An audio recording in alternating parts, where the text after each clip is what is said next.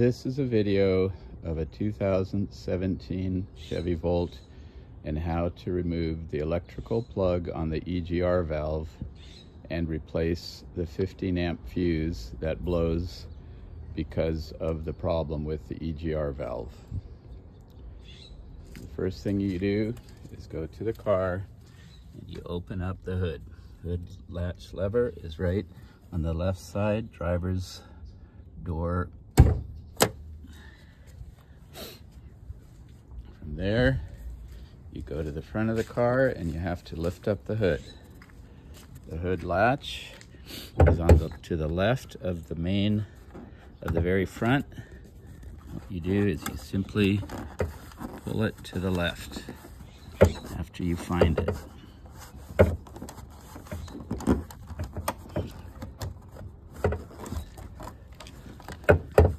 You can see the little yellow latch right there. Push it. I'll do that again. Push it to the left and lift the hood. After you lift the hood, you need to put the latch up, strut up to secure it. Do that. And here's the engine. You need to do two things. The first is to remove the electrical plug on the EGR valve.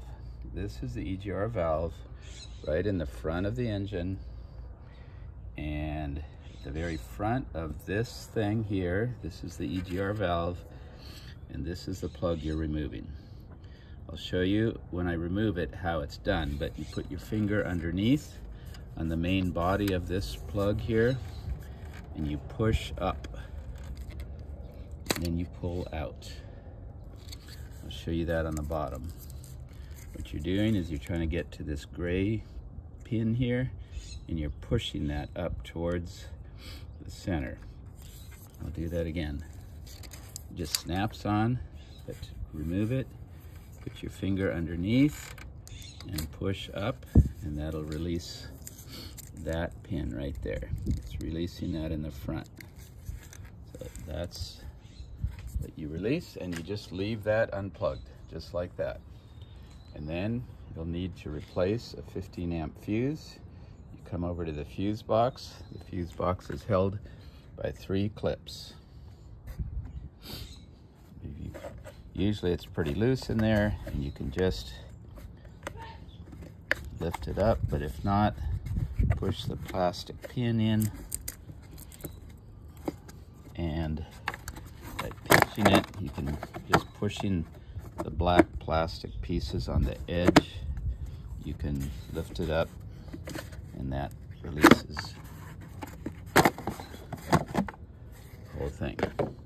Once you get that open, you're looking for fuse F03. One way you can do it is to look here on the list. What you're looking is F03 non-walk home. No idea why it's called that. But on this little map, it shows F03 as being right, let's see where we at. F03 is right there.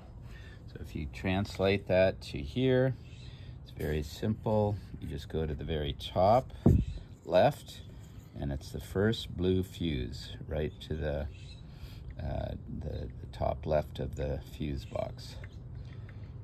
And to remove it, you take this white thing.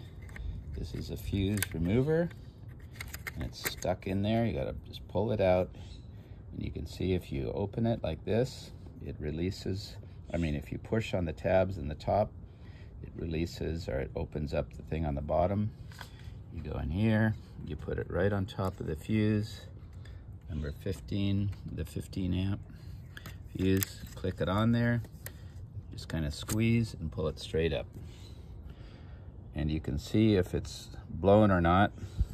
If you look carefully in there, doesn't really matter. What you're going to do is you're going to replace it no matter what. So you're going to buy one of these fuses. And again, this fuse, I'll send a link with the name of it, but it's a 15 amp mini fuse. So once you put the new one in, then what you do is you put the new one in. It goes in the same slot that was before. Just push it in and then squeeze it out to get that out. And put this back wherever it was, somewhere in here. I don't know where this thing was. I didn't notice where I took it out from, but you take it out, put it back. If you want, you can put this back on. You don't have to, but snap that back on. Take the hood off. Make sure again that this is off of the EGR valve, and then you take this off, lift the hood up a little bit, snap this back down in place down here,